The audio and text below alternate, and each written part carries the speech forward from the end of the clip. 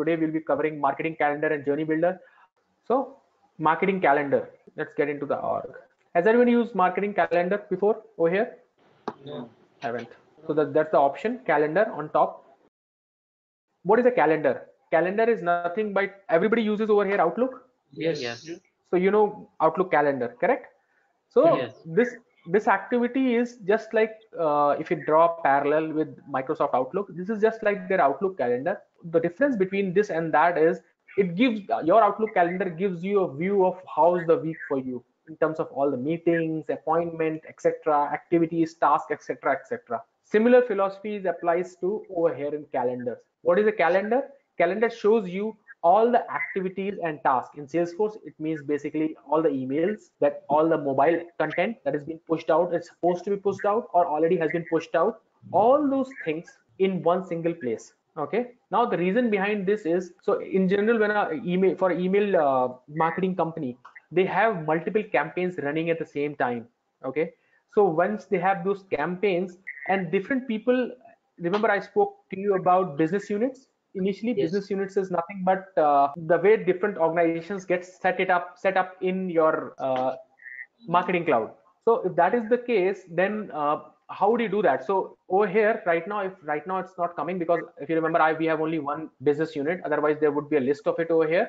And on the left hand side, you basically get an option to select business unit. If you have that access to that business unit, you'll get an option on the left hand side along with this as well. So this is one place where you can see, if you have access to those other business units, what all campaigns and events are basically planned in the future or in the past has been done. Okay, and the message type that are associated with this are of these types: emails, automated ones, all the mobile related data, the campaigns that are running, events. So these are all the activities, if you see, not technically, but these are all the activities that are getting performed in the whole, in this case, month. I just selected month over here. So in the whole month, these are the activities that are performed, they will be performed, sorry. So this gives you a holistic view of what all is happening in the your business unit as well as the other business units in which you are working, so that you can coordinate. So now you don't want a situation where you are running a campaign and another business unit is also running a campaign, something similar.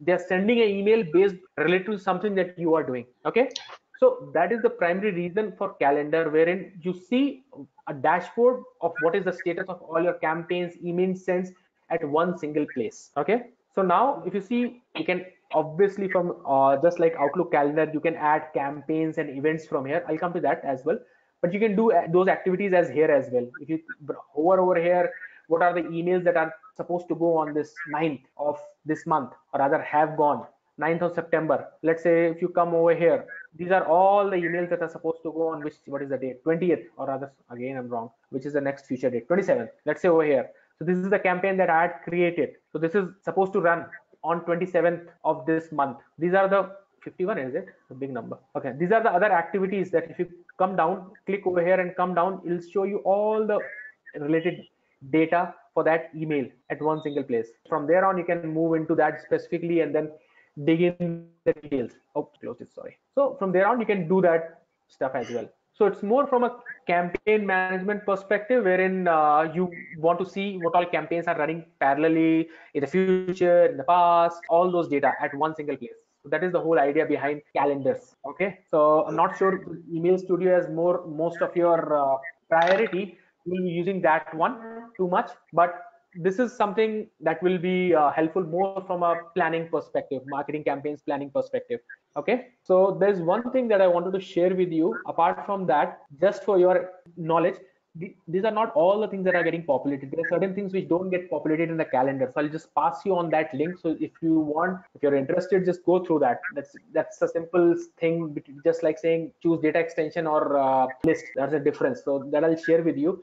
Not of too much importance for you, considering from where you are coming and what I've known historically from week one. Not too much of importance, but yeah, this is calendar, and since I was supposed to cover, I just wanted to cover it so that you are aware where all these left hand side campaigns and emails sit, so that you can view. If you want to have one single place where you can view that, so that is the place to do that. Okay, I'll just make a note to pass on that help link to you. Okay, so campaign. So just do one thing for me. Once you are done with today's training, just try and have a look for your real life campaign from your client. If you're working on a active client orgs, do you guys work on at the same time active client orgs, or you're on training for the whole time, or do you get to see that active client orgs? We do manage on live clients. Mm-hmm. Okay, so just try and have a look at their calendar. Just go over there on calendar and just have a look at their calendar. What is their plan? So you will get a glimpse of what all they're planning to do in the future. Okay, so the reason I gave you a corresponding example of Microsoft Outlook, wherein you get to see what your calendar is for the whole week or day or month, whatever the case may be. One place, kind of dashboard, you see what is all planned, and it comes again stressing on that point. It comes in handy specifically if you are using multiple business unit, which is the real life scenario is, wherein you do want to see what other business units are doing, just to make sure you don't duplicate the process or effort, or save yourself some major embarrassment by not targeting the same kind of people or same thing. So that is the primary usage of calendars. Mm-hmm. There are two small things. If you click on this add campaign, as you are aware, it comes over here on campaigns, and add an event. Event is nothing but like what event do you want to do, and do you want to associate a campaign with that. So these are a couple of pre-created campaigns, and just do that. You can select multi-day campaign as events as well. If you click on over here campaigns, let me see how many campaigns are created. I think I created one. Yes. So if you create a campaign, basically campaign is an overarching cover of the activities that you are doing. So for example, let me just create one rather than, yeah. So description, whatever description you want to put, obviously colors, just to make sure it's visually different. Deployment, when you're trying to planning to deploy it. So let's say, for example, this campaign is about email campaign. Okay. So you want to, let's take a use case of the new broadband product introduced by that telecom giant in our case, use case. So for them, the campaign would be 3 months, as I said, 3 months the date is. So that campaign deployment date would be, let's say, after 3 months, like that. The time, who owns the campaign, code if you want to add, or tags for segregation. And once you create that, you get all this data. See, now once this campaign is created, you can add different things to the campaign. What all you can do as a part of campaign. Campaign is an overarching placeholder. Now what all you can do in our case, let's say in the use case that you were using, broadband product to be launched, we wanted to have an email campaign. Email, select that email, whatever email that you are planning to do. Let me select mine. I think this was, okay, I think this was the correct one. So this is one of the emails that has been attached to this particular campaigns. Okay, so this is the primary usage of calendars. Inside calendars, you can create campaigns, or you can view campaigns, how it is running. Campaigns is something I'm presuming you might be using it. No, calendars, campaigns. Yes, we work on the campaigns part, but calendar is fairly new because most of our clients do not have business units in them. That would be strange, actually. I don't know, for some reason I thought business unit would be a common occurrence, but it seems it's not. But yeah, campaigns. So campaigns you have created. Give me a good example of a campaign. So I just chose from my previous use case, week two case study. What is the one of the interesting campaigns that you have worked on? Campaign mean could be anything, but anything you would like to share your example, real life example. Uh, I don't think we have any unique real life examples like, but we work on the normal ad hoc campaigns like the NFL week is going on in US, right? So we just created a campaign for that. We had a journey for Labor Day, and Okay. so yes, we also I was there on Labor Day in the US. I didn't get your email. but you will not be subscribed in my client list, right? Yeah, understood. So basically, campaigns like, for example, one of the campaigns is Labor Day campaign, in Yep. which you probably send emails. It could be SMSs. Okay. Yep. Hmm. So that's what I wanted to cover about calendars and campaigns. Associate them with associate campaigns with a calendar or dates, so that you can give a full picture view. Okay. So now we come on to the big one. Journey builder. What is journey builder? Anyone? Basically, it's a path or it's a journey which you set for your customer, for a subscriber. The how he or she get the email from a beginning. It's basically a journey how you set up for them.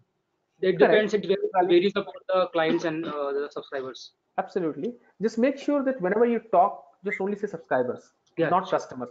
Subscriber is a more standard way of talking in marketing cloud lingo. Subscriber. So it's like understood.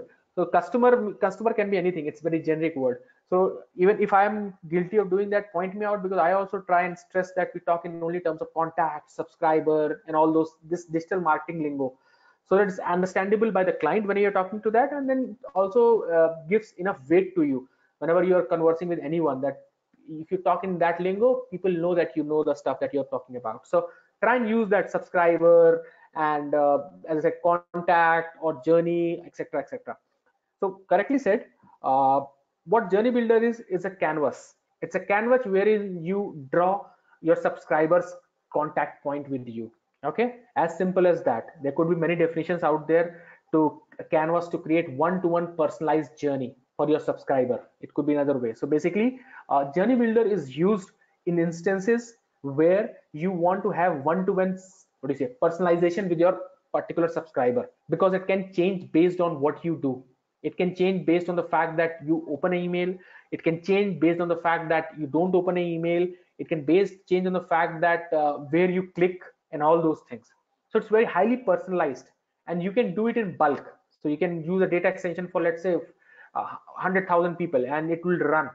So it does that bulk, take that bulk subscriber and injects it in your journey, and everybody gets a taste of personalized dust, because based on the fact what you have done, it gives you a new type of experience. So if you have, for example, if you haven't opened an email, it gives you another email which you have defined earlier. If you have opened an email, it gives you another email type of email. So everybody has a different personalized journey. So that is the whole idea behind journey builder, one-to-one personalized service to your subscriber. Okay, there is a lot of discussions between the fact that in what cases shall we choose automation studio, or what we can use this one, journey builder. But journey builder is generally used if there are a lot of subscribers, you want to do personalization.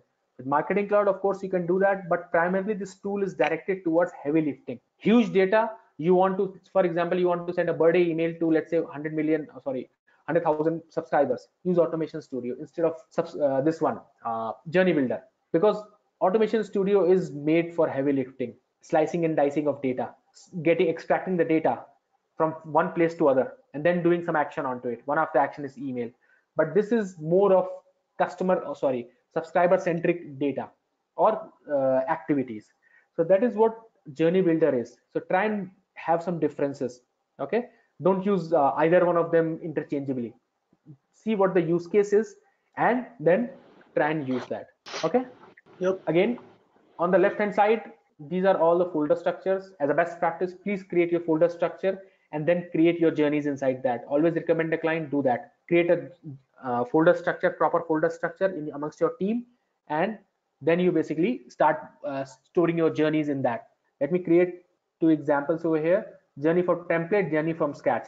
Let's start journey from scratch, and then I'll talk about journey from template. Okay, very important best practice, always put the nomenclature correctly. Journey builder automatically takes a nomenclature over here if you see. Okay, new journey, September, date, time. Do that, otherwise it automatically defaults to it, but it's a best practice.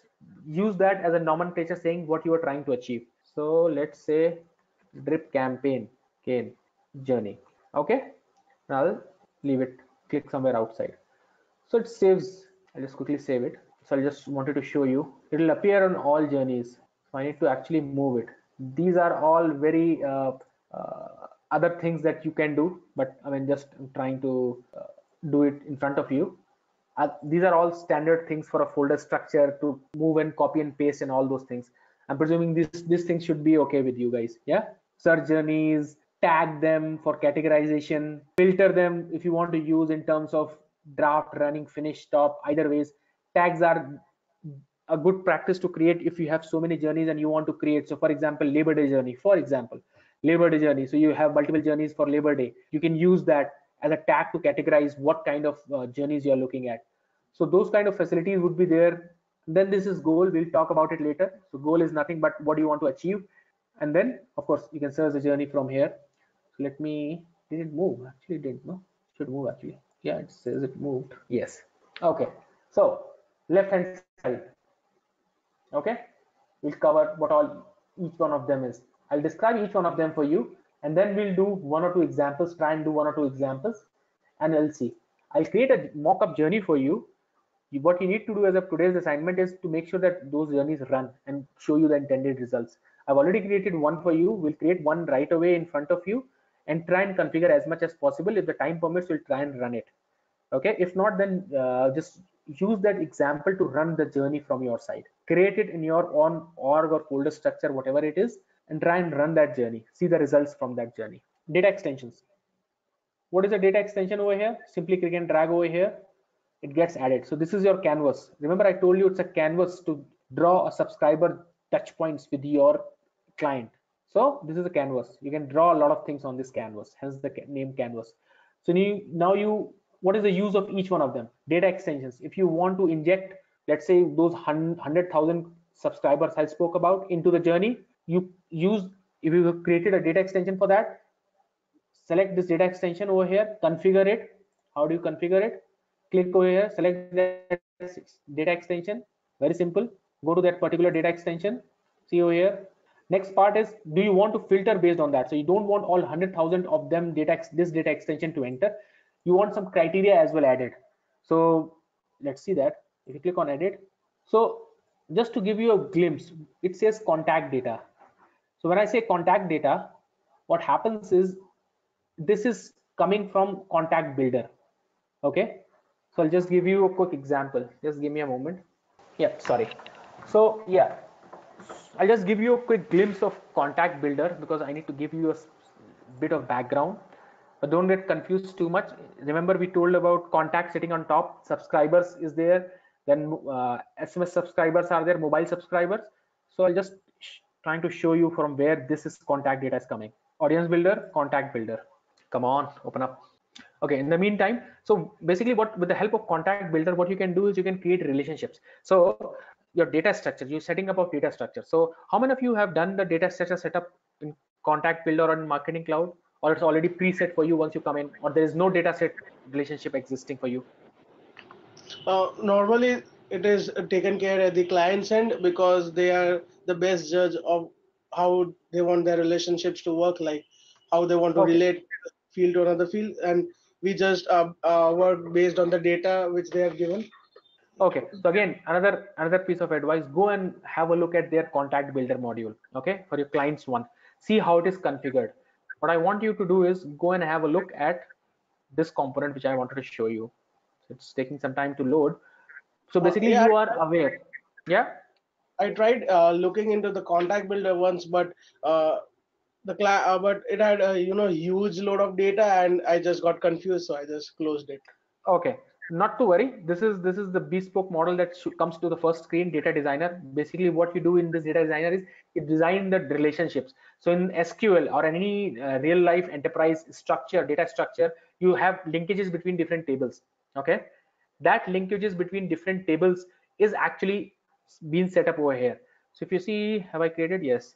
So I've created a relationship inside this. So what relationship does is, if you remember first time we had during discussing of data extensions, we had a couple of examples where you have one data extension with customer ID which holds his first name, last name, email, for example. Another data extension or a table with only his preferences. So for example, he likes to buy this product, or he has bought this product. So his behavioral data, his other attributes. So you can link both of them. So over here, if you see, this is the customer, which customer ID and his details, and this is the product details. So I've linked both of them. So with the help of this linkage, what I can do is I can traverse through this. It can go multiple folds. So I can traverse through and get the data from that. So for this customer, what is the product name that you have purchased? So I can get this data with the help of this customer ID, because customer ID is mapped over here to product ID in this case. So this is the basic use of this data extension. So now coming back to our topic, this is the contact data that we are talking about, not the subscriber data, contact data. These are all set up in the system as well. So it's a system default setup. If you see over here, come back. Yes, this model. This is what you see over here. This one, same thing. Okay, not for our concern, but just to let you know, so you should be aware of what is there around. Probably might not know in detail, but you should be aware because you never know, it might help. So this is what I have created, test customer data. So if you see, these are the fields from that table that I can select, and I can put a filter on it. Now I can go inside test product data as well. See, I can, because these were related, I can get into that. So this is the kind of leverage it gives you if you define that data model in the beginning. Got the concept or got confused? I had no intention of talking about it, but it came, so I thought you should be aware of what it is. Yeah. Yep, we got the concept. Okay. So now let's say, for example, we were talking about insertion of data extension, filter contacts. What do you want to do? Let's say you want to put a filter criteria. What happens? Yes. Or double click. Okay. So these are all the operations. So for example, that you can do with a filter: is null, is not null, is after, is before. So for example, you want to send this email, or this, sorry, filter the contacts in which date of birth for them is, let's say, before date this one. Just give an example, random one. Okay, and then done. Got the concept of it? And then to make it more complex, now you can do ANDing and ORing as well between these filter conditions. So let's say we chose this condition, email. So email, for example, is equal to test@gmail.com. Okay, done. Now you can do ANDing. You double click, it becomes OR. So you can do that complex permutation and combination of filters. So if date of birth is between before this, if email ID is this, if the name contains the word this, then do that like that. Then allow that contact to enter into the journey. So that is the idea behind filter contacts. Contacts means the main contact, not the subscriber. Contacts. Okay. So this is the condition that was created. Date of birth is before this one, emails equals this one. ORing, it's the ORing thing. Everybody is aware of ORing and ANDing? Yes. Yes. Yeah. Okay. Okay. So this was about data extensions. See, this is what we have configured. We can schedule it as well. We can schedule it to run once, recurring, or automation. So this we'll talk about later, but run once. Let's say run once. We'll select this option. What it says, journey runs on activation. So on activation at a specific day and time. Both the options are there. So you want to run this journey, what time? Right now, as soon as it is activated from this button over here, or you want to run it at a specific time. So for example, on Labor Day in the morning, at least not in the morning, but yeah, early morning, 7, 8, something like that. So you can schedule it over here. Okay. So I'll click on summary, for example, done. Okay. So this is the first part of data extension which has been configured. I'll delete it for now so that I can show the other ones. Okay. API change event. This is something more technical. We won't talk about it. API, because something, if there is an API change or API trigger, then only it works. So if that is something integration between various systems with Marketing Cloud, in that case, this should be utilized. So not of our scope. Cloud pages and Salesforce data. Salesforce, since you don't get integrated with Salesforce, this is utilized for if you have Salesforce connected, Salesforce CRM, not Salesforce Marketing Cloud. If you have connected Salesforce CRM with this, then any changes on Salesforce side will trigger something on this journey. So that is the use case for Salesforce data. Let's talk about cloud pages. Has anybody created a cloud page, anything of that sort on cloud pages? This is the cloud page option over here. Kidhar gaya? Yes, Web Studio, cloud pages. Has anybody done that? Cloud pages? Yes, couple of has done it. Okay, great. So we'll see how what all configuration goes into this. Even I haven't used it for some time now, because generally we use data extensions, to be honest. Okay. Anyone aware what is Smart Capture Form? I think it's basically an opt-in form. No. So you can use it as an opt-in form. So basically it's a form. Okay. You can do whatever you want with that form. So basically, and the best part is the data directly gets stored in the selected data extension. So it's a basically out of the box way of creating a form. The form could be a landing page, the form could be just collecting your data, survey, whatever is there. But the data automatically gets stored into that data extension. So for example, you're collecting first name, last name, gender, and date of birth, for example, from a subscriber. It gets directly captured into a particular data extension that you pointed to. So that is a smart capture form. Basically, it captures the data and sends it to the data extension. That is a smart capture form, nothing else. It's a form. Right now, there's none created over here. So if I would have selected, let's see, yeah, let me just quickly, if possible, I can show you. So what I'm doing, basically, I'm creating a landing page right now on which I'll use a smart capture form. Just creating a basic structure. We'll cover that in detail once we come to our cloud pages.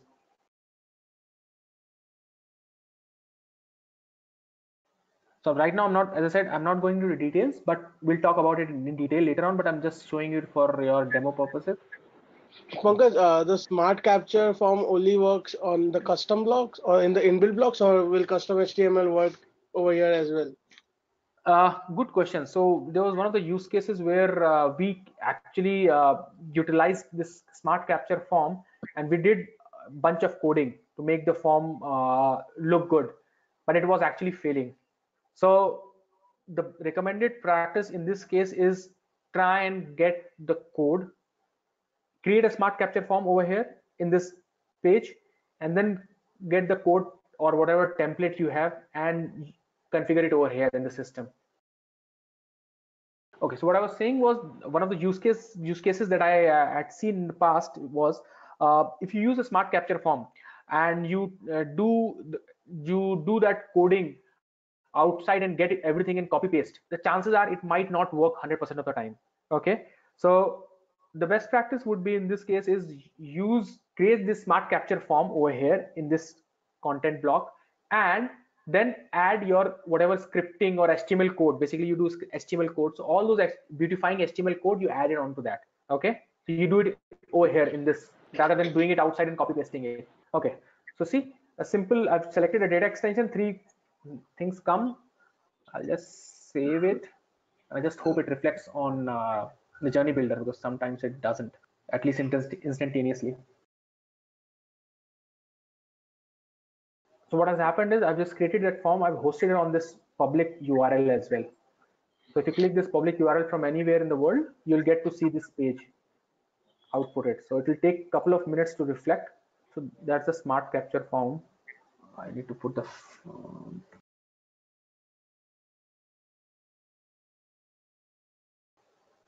come on. Okay, let's see if it is reflecting in journey builder now. I hope it does, because sometimes it takes a couple of minutes to actually reflect. Yeah, great. So see, this is even in this event entry source, this was the one that I created over there. This was the name. So it's getting reflected over here. So this is another form of event entry. So we call it entry sources. So it is called of event type, event entry sources of event type. That is how we call it. This is entry event source of data extension type. So this is for cloud pages. So this is another second one that we spoke about, entry event. Okay, got it. We'll move on. Yep. Pankaj, one thing, can we use two entry source in this Now, simultaneously? now, Only one? yep. Okay. What else was left? We'll come to that API thing now. API event. Okay. Okay. I was just checking just in case. Same process follows over here as well. So I'm not filtering anything right now. Okay. So now, if you want to make any contact enter, remember the contact, it's not subscriber anymore. Any contact enter the data, use this API event key, which is generated over here for this particular option in order to trigger this journey. So that happens technically in the background. So what happens is basically, if you are, for example, you are calling this system marketing cloud from external system, you need to call this event definition key, use this event definition key to call this, what do you say, journey event entry source of type API. So that is what is the use case. So for example, if you want to let's say trigger a journey from a SQL system which is holding some kind of data, for example, so you push that data into FTP comes into this data extension. Then what do? You want to trigger that journey from externally from the system. You can use this key to do that, trigger that. So that is the typical use case of this type, event entry of API type. Has anybody by any chance done that, thought of it? Because this is something which is more of a development perspective. scenario when you are integrating two different systems. One is being marketing cloud, other is other one, whichever the case may be. So anybody worked on this kind of scenario? No, we have not explicitly worked on the API trigger scenario. Okay, chances are, to be honest, you won't be, but yeah, you should be aware. So that's okay. What else is left? Okay, event. Okay, so you want to run this based on certain events. So for example, one of the events is you want to hear some, you want to trigger based on some contact date. Like for example, a good case is your birthday, anniversary, all these kind of things. So it keeps on hearing, and whenever there is a birthday, for example, it's today, it sends the email, triggers that. So that is what the event is. So let's do that. Scheduler, it is getting retired, so let's not talk about it even. Okay, this is getting retired, so I'm not too much into this now. Okay, there is our data over here. So see, so this is the configuration. So date, it shows date of birth. So contact entry, date of birth. You want to do it on date of birth, it could be before, like this. So you can choose it to be on date of birth, just before date of birth. Let's say in some cases you want to do it afterwards. All these kind of settings along with time and your CST time. So remember one thing, everything is CST over here unless you can make a change specifically. So everything is CST. So anybody works in CST time zone? EST? Yep, we all are working in EST, CST, PST, everything. Everyone, okay, across. I actually I hate PST, to be honest. EST is best because your day starts early, so I find it better. EST. Okay, we'll go to next. If you want to again put a filter again based on that criteria, if you want to filter, put the filter again like we discussed. Again, something like date of birth is less than equal to or equal to whatever. Probably a bad example because we were doing date of birth. So let's say product ID. Product ID equals something absolute. Done. Let's put a value. Okay. So this is the summary of what all you have done. So this is the data extension, date of birth attribute. Okay. One more thing I should actually talk about. Yeah, re-entry. This is another important thing. Okay. So if you are using it for date of birth, of course, you want entry on a yearly basis. You don't want to send birthday emailers every year. But if the use case being different, you can select monthly or only run once. So depending on the use case, you can do that. Okay. That is why I wanted to come back to this because I missed talking about, but I saw it in the summary. So date of birth, and these is the time and everything on which it will run. So done. So this is the configuration for entry event type. So basically you're hearing or listening to the particular event which might happen today, tomorrow, whatever, like date of birth, anniversary, office, first year anniversary completion in the office, like that.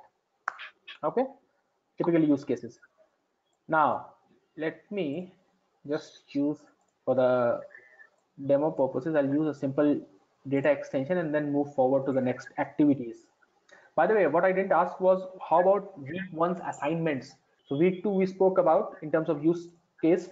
How about the week two, week one assignments?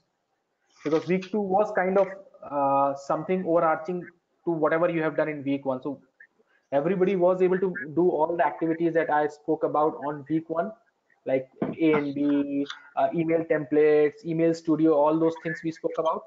Yes, yes. So I'll take your word as yes, you're right. Accepted. Thank you. Okay, so this is the event data extension of event entry source. Take it. Now, activities. Okay, so what all activities can be done? We'll be right now we'll be talking about emails, but we'll be coming to SMSs and in push notifications because there is a section for mobile studio, whereas discussing mobile studio next week. So once we talk about it, we will quickly check back on that of all these configurations because you might not get it today. But since we have completed email studio, we'll talk about primarily email stuff. By the way, talking about email studio, do you guys work on email studio? Sorry, social, what am I saying? Mobile studio? No, we have not worked on mobile studio. Okay. To be honest, the use cases are less. People these days use more of email studio. I mean, in general, of course, mobile studio is there. I'm just making a note of it so that I don't forget. So email, as a best practice, whenever you select an email, put a wait time. This is a wait time symbol, so it will wait for 1 day. Okay, always put couple of days gap.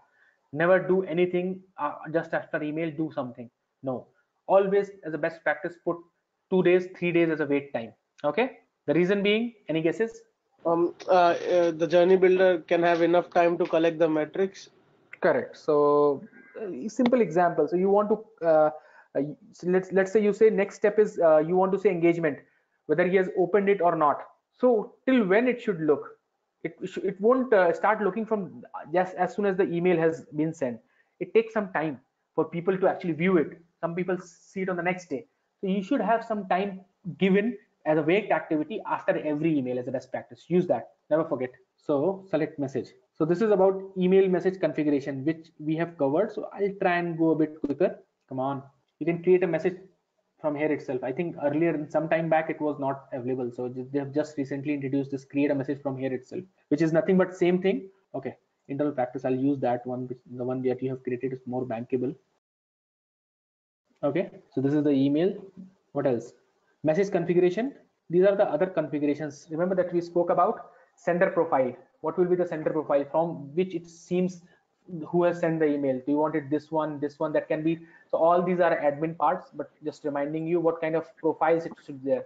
Profile is automatically created by the system once is default they have used over here. So these are all configurations that is already for you preset by the admin or the client. Subject, pre-header, of course, nothing to talk about. Delivery options. So this is all publication list, separation list, all this kind of things that are there. You can configure some advanced options. Message priority, of course. Add a keyword. If it's commercial email, you shouldn't actually make it priority as high if it is a commercial email. But anyways, let's say you do that. So this is a message with email I've selected, configuration, delivery options, and some of the advanced options if you are available, if they are available to you. So this is what I've configured for that email. Okay, done. Pankaj, can you just give an overview of how the message priority will work? Okay, so message priority is something, if you remember, we touched base upon a, while setting it as commercial and transactional. Remember? And there was an option to set it as if it is a commercial type of email, okay, you can actually set it as low, medium, or high. But then as a practice, commercial should be a bit low because you don't want commercial emails to be on high priority and send instantaneously. But if it is a transactional emails needs to be sent as soon as the customer does a operation. So for example, user's password update. If you have done a password update, an email should be sent to him instantaneously. So that defines the priority. That's how the priority should be used in. So in this case, if the email is of type commercial, you should actually not put it as high as a practice. Nobody technically is stopping you, but do not do that. Okay, so that is what the priority is and the reason it's used for. Okay, I'm not sure why this icon is not coming. See, there's supposed to be some icon over here, the email kind of icon. For some reason, I don't know, they've changed something. Oh, strange. I don't see that. Yep. So that is the smart capture form. Remember, it was published to the web now. So if anybody clicks on this link, he'll see this page, you guys as well. So I enter these details and submit. That is a smart capture functionality. It goes into a data extension, directly into my data extensions. So basically, I'm collecting a data from the customer. It could be opt-in as well if you want. Okay, coming back to our bread and butter, journey builder. So okay, we had already configured that. Okay, over here. So before creating a journey, all the content should be already ready with you, whether it's an email, in mobile studio, mobile SMSs and everything. All the content should be already pre-created and ready for you. So the journey is place where you actually attach everything together and make it as a big picture for your subscriber. Okay, so emails and everything before starting, make sure it's ready for you to use. So email, you can name it, of course. Let's say a general convention is, for example, first email, like that, or email 1A. I'll tell you why it is 1A. This is one of the conventions that we use. So this is the first email that goes to the customer. So for example, if there is a engagement split later on added, it's so two emails path will be created. So in that case, we'll write 2B and 2A and 2B, like that. So that's the convention generally people follow while creating those emails. Otherwise, it will be very confusing if it is a huge journey. Imagine journeys can go very big, very deep. Okay, so that is a convention you should use in order to identify it. Okay, let's say we'll put it for our testing purposes. Of course, you have to put it minute, 2 minutes, 3 minutes, so that you can see the results flowing in this direction. But as a practice, as I said, not at least 2 to 3 days minimum. It should be the wait time. Let's say it does that. You can put absolute time as well, as it there's an option over here. If you see, you can put absolute time. Okay, till this date wait, not the 3 days. And remember, 3 days till that from the time email has been sent. Okay, that is that the time begins. Just remember that there could be a lot of activities between these two. Right now not the case, but there could be a lot of activities between here email and this data extension. So the time starts from this one as soon as the email is sent, and then it waits for 3 days and then does whatever activity you configure after that. Just remember that it's not absolute that whenever the contact enters starts from that 3 days. No, it depends. If there are a lot of activities, then it starts after this. Just remember that. Okay, email. So email was simple. What else? Emails we have done. Rest all we said we'll cover while email studio, oh, sorry, mobile studio, as well as line, and everything is different. Even I haven't used line. Line everybody knows. Oh, no. Line is a messenger. Line is a WhatsApp like messenger. Okay.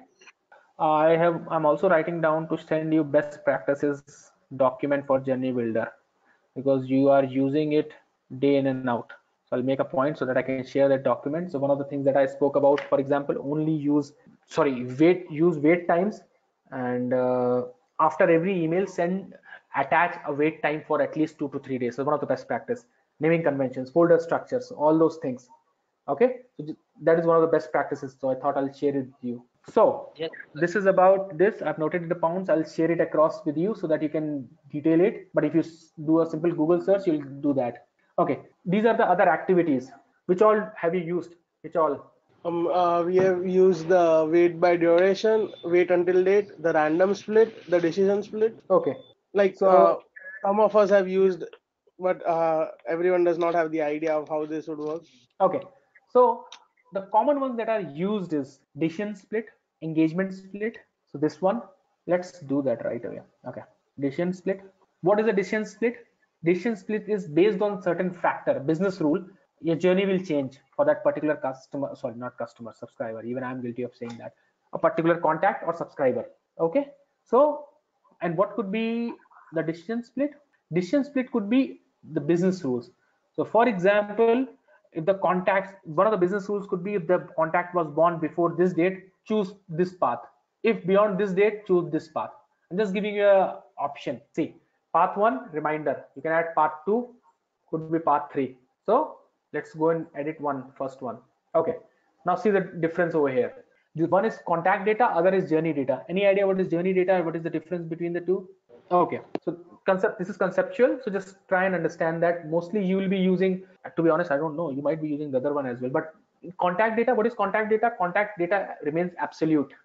Contact data is the one that you used in the beginning. It doesn't changes during the course of journey. Okay, but journey data is a subset of that data which changes during the journey. So for example, if you have let's say what can be a good example of journey data? Any engagement that has happened due to which something has changed. So for example, you clicked on some email and the data, for example, was supposed to be stored in a data extension, for example. So basically the value of that attribute has changed during the journey, but contact data, that attribute will be what it was there in the beginning. So basically contact data never changes during the course of journey data does. So that is the difference between the two. Okay, I am presuming if you have used decision split, you might be using contact data. Any okay, journey data can also be used, but I mean if you are sticking to contact data, stick to that. It could be confusing, but that's the difference for your information purpose: journey data and contact data. So you will also be giving a use case of a journey data example as well, right? Yes, so I'm just noting it down, journey data use case, so that you are aware why it is used. Yeah, yep, note it down. Okay, let's go for contact data, which we know. Where is our, okay, this is our attribute group. Same thing. So this is nothing as what we are doing in filters technically. Okay, I'm just doing something random over here, by the way, but this is technically the same thing, filters that you are doing, ending, oring, whatever you want to do. So what it says is if date of birth is equal, let's say I'll use a better one, less than. Where is less than? As before. If date is before 9th this of this, so 9th September, 2nd of September, 9th, it's English, it's US. Yeah, I get a lot of confusions in that. Okay, if Yeah. date of birth is before September 2nd, go to path 1. Same thing. If a date of September is greater than that, let's say, what is date of birth is equal to, let's say equal to, then go to this path. If, where is date of birth? Yes. So if date of birth is after date, let's say 2nd, done. Summary. Oh, we forgot to update the reminder one. So let's delete this and use that in, oops, I didn't get deleted. Delete. Yes, I'll use that in reminder. Okay, so if date of birth is before 2nd September, go to path 1. If date of birth is equal to 2nd September, if rest of the cases, remainder will take care of it. No need to configure. Just like A/B testing that was there. Rename it properly. Path 1, part 2, remainder. Okay, just make sure you rename it from here properly. So like, for example, DOB before CPT 2nd, for example, like that. Always do it properly. Oops. Okay, so these are the 3 splits after proper nomenclature. Use all in the journeys, always use correct nomenclature, because if the journey becomes huge, it will be very difficult for anybody to actually test it, validate it, or recheck it if there is an issue in the journey, if the nomenclature and everything is not very clear. Okay, so this is decision split. Agreed? Any confusion in that? I'll take the silence as all good. Yes. Okay, random split summary. By the way, just talking about Salesforce, I know you are a digital marketing agency which actually is more into multiple ESPs, Salesforce Marketing Cloud being one of them. I would also recommend try and get certified in Salesforce Marketing Cloud. Okay, it's actually a valuable asset if that has been pitched to your customers. So if you speak to a customer, prospective customer or existing customer, and you tell that your team is, for example, certified in Marketing Cloud, this is applicable to any ESP, to be honest, Adobe or any MailChimp, for example, HubSpot that you're working on. So try and, as a recommendation, try and actually get certified, because it increases your value. And when the value gets combined, let's say out of 10, 3 people are certified, it becomes very easy for your company to pitch that to your customer, so that we have, while selling to your prospective customer, if they tell you that we have team of 10 people, imagine if the statement, I have team of 10 people who are expert in, let's say, Salesforce Marketing Cloud, versus saying that we have a team of experts of 10 people, out of which 5 people are certified. Imagine the weight each of the dialogue carries. Okay, there's no need to do A/B testing in this. It's clearly simple. So try and actually look forward to do some kind of certification in Marketing Cloud. I'm biased towards Salesforce, I would recommend Marketing Cloud, but for yourself, for the company, you can do what in whichever is actually company is providing more value with. So for example, it could be MailChimp, HubSpot, I don't know, you are better judge. So try and get certified. But as a part of this, I would recommend you to get certified. Check with your team members or leads or managers. If that is an option, you should do that. It will help your company a lot, because it carries a lot of weight, these certifications in the market. So try and do that. Okay, so random split. Random split, as the name suggests, it will do some splitting based on its own mind, whatever it feels like. So as a contact disease activity, select paths are populated randomly. So there is no, what do you say? I'm not getting that exact phrase. No madness to. I'm not getting that phrase, but anyways, it's random. Okay, got the point. Just trying to put it beautifully, but it's random. So you can change that. How many contacts goes in which path, which other path. Let's say 90, 10. Okay, you can add multiple paths as well if you want, more than one. Yeah, just like decision split is just, it's random in nature. In decision split, you have to configure it which path will be taken based on certain logic. Over here, you leave it to the system. Any good use case for this? Any use case? Good use case for random split. So what's warming up we use for, like, if you want to send some half of the clients first, or What is that some term you used? IP bombing. Yes, good one. So you're aware of IP warming? You do guys do that? Yes, we do. Yes, that's great. So if you are doing IP warming, that means you are starting the system for them. So that means you are involved in the beginning of the system initiation implementation. So FYI, and that's a good example. IP warming, correct. So for those of you who are not aware of IP warming is a concept with the help of which you increase the reputation of your IP. The IP, that dedicated IP that the client has bought for you, it is utilized to send emails. Now, the emails outside the world servers, email servers don't recognize your IP because nothing has been sent out from that. So whenever the email comes from your IP, they look at it with this eye of suspicion, that is it spam, is it not spam, like that. So this helps you building that reputation that the servers outside the world see emails coming from originating from the IP that you have built is credible. So that is IP warming. So basically you warm the IP, you warm the machine in order, so you warm the motorbike or scooty in the morning, no, on cold days. That is what IP warming. So make sure it's warm, it's good enough to work on. So that is a good example for random split, that you're not sure, you just want to do that. So do you have any template or something to do random, IP warming? Yeah, we have actually. We have done in previous, in past. That's okay. Just checking in case you require something.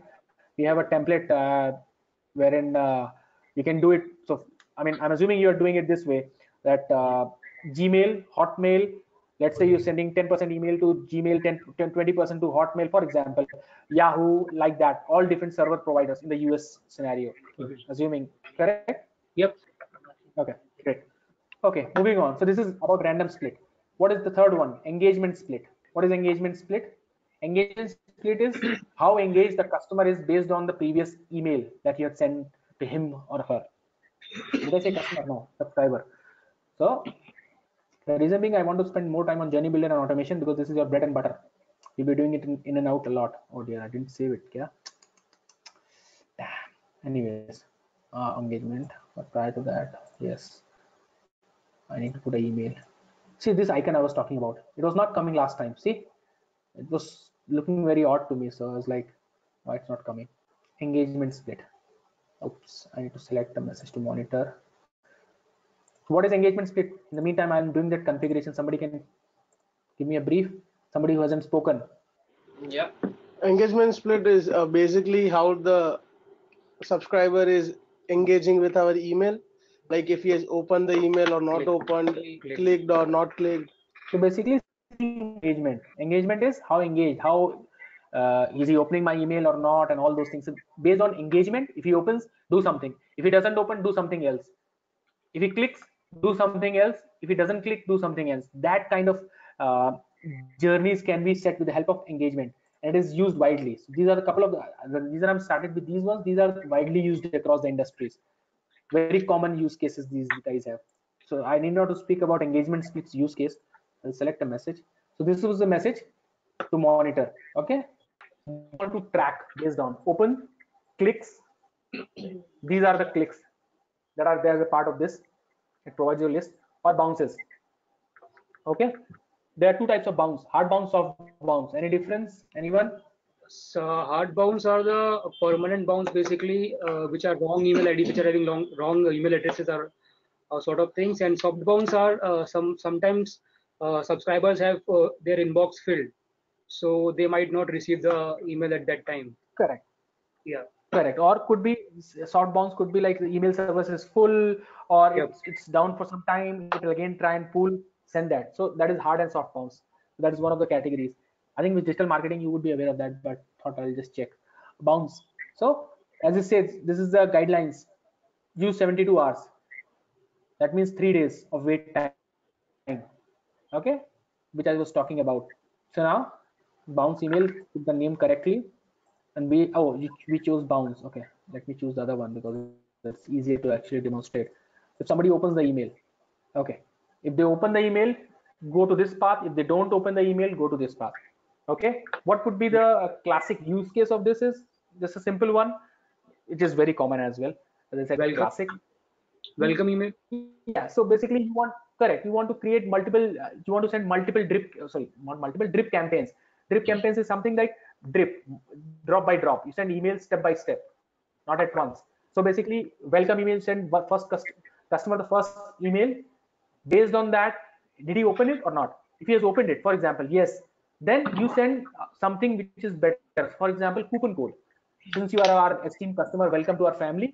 This is the coupon code you can use for our purchase. It will give you 5% off, something like that, to entice the customer. If he hasn't opened it, you can send a different email saying that, okay, I'll add these emails as well. So you can add those emails. This email will say, okay, take this coupon code since you have opened it. Welcome to our family. Take this coupon code for our next purchase. It will give you 5% off, for example. This one will might say that since you haven't opened it, so they'll send you another email which, I don't know, with a proper subject line, change subject line, so that you notice it. For example, this is, and you can do multiple levels of it. If he after that it doesn't open it again, had that this split activity, engagement split again over here, and then based on that, second time if he opens it, okay, second time doesn't open, again do some other activity. So this is the use case of engagement split. Understood? And I'm pretty sure you would be doing it in your day-to-day activities, correct? Yep. Yes. So this, I mean, use case wise is pretty simple and used most of the times. Okay. I also want to check about wait by duration, wait by attributes, wait by date. Okay, let's do that quickly. Let me cover all three of them. Okay. Same thing, isn't it? Did I was, oh yeah. Okay. So which is wait by duration. Okay. Same thing, just like wait by duration, number of days, or you want to have a absolute time on which it should wait. Wait by attribute. Now this is a bit different. Attribute. Let's see. Contact data. This is our attribute group. Okay. See, what it has done is it's saying that 1 day after date of birth, wait interval, whatever date of birth is stored in that contact data. So the date of birth is, for example, 2nd of September. So it has to wait 1 day after that. So it's not absolute number that wait till tomorrow or day after tomorrow. It's saying based on the data in the, it's so dynamic in nature, basically. Understood? And this could be one of the use case that wait for his email birthday and send the email, let's say 12 o'clock on that night or after that or before that. So this could be one of the use cases for wait by attribute. Any other use case that you can think of? You might have used it since you mentioned in the beginning you used it. I That's okay. I think वो उसमें हो सकता है ना मेरे ख्याल हमने cart में एक चीज डाल के रखी है पर abandoned okay so इसमें कैसे how we can Abundant card might be the case. How do you set this logic? Abundant cart mein? So you're if saying I'm online purchase and I kept it into the cart. So an online store is sending an email to me that saying that you have this item into cart, kindly complete your purchase. but And that is static. No? That would be static. No, so if you have your, so that information you will get that, for example, these customers are in the cart, for example, that you will get into your data extension and you can simply insert them and create this card journey, card, abandoned card journey. That is a static one use case. yes. Until and unless you want to do some dynamic thing on it. For example, you get the data in that data extension. So these are the people who have actually been added in, abandoned their cart today, for example, and you keep on checking after 5 days from this day. If they are still in cart, abandoned cart, then send an email. Understood? Yes Pankaj. Yeah, so that is basically saying dynamic. You don't know the absolute date, but you are trying to get that date in one of the variables, and based on that you're making a decision. So that is the use case where it can wait until that sorry, wait by attribute. I've actually opened wait until date, which is specific date. You want to wait till that date, nothing different in this. Wait until date, yes. Wait until duration, wait until date, wait until attributes. So we have covered all of this. So what is join? Join is, as the name suggests, so like this example, I've done this segregation. Okay, now if I use join, I can drag it to here. That is what is happening. See, I heard that and it's right. इसको join करने वापस एक split है. So you can leave it in this case. To be honest, agar is journey mein, if you look into this, you can see, you can exit the journey like this. Nobody's stopping you. But if you use a join, it's a better way of doing it. Okay, so you basically make sure all the steps come into one place at the end. Okay, like this. Of course, there is nothing to be done, but this looks a better journey instead of opening 3 holes or 3 different paths. Got it? Yep. So that's the use of join. You can keep it open as well, but then this makes sense if you use it like this. And why it's not getting deleted, but there won't be any 1 day wait. But yeah, so this is the basically use of join. You should use join. You shouldn't leave all the paths or threads hanging around. Okay, have a nice day. Bye bye.